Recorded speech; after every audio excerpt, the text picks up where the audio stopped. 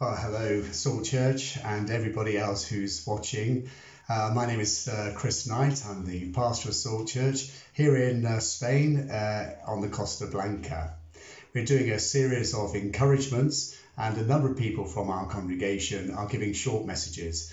And I'd like to introduce to you David Rhodes, who's currently in the UK. He's an associate member of Salt Church, and he's going to give us an encouraging word about the fruit of the Spirit, patience.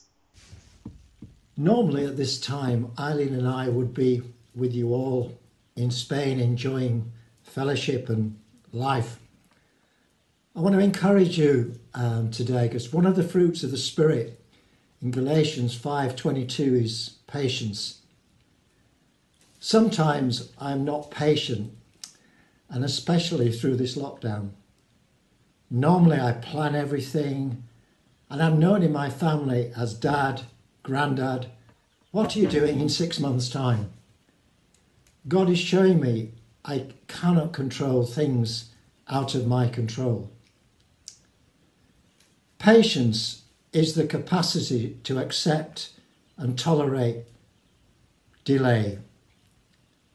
Patience in the Bible is forbearance or endurance, and is closely related to mercy and compassion.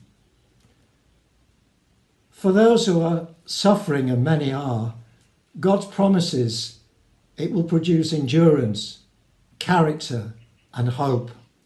Romans 5:3-5. Abraham and Sarah in the Bible, in Genesis 15 and 17, had patience. God had promised they would have a child.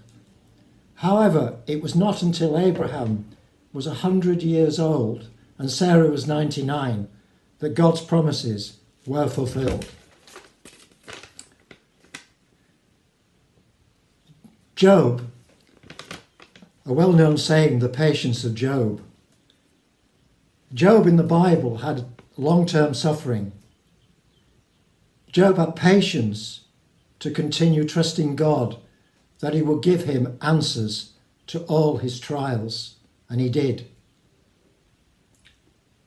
Jesus had patience with his disciples, teaching them truths about why he came and the kingdom of God when they just didn't get it.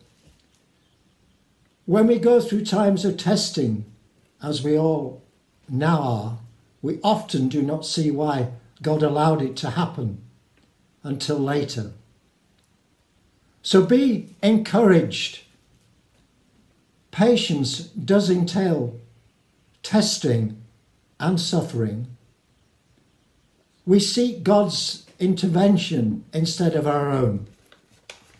God blesses us and shows us at some point how he uses it for our own good and especially for his glory.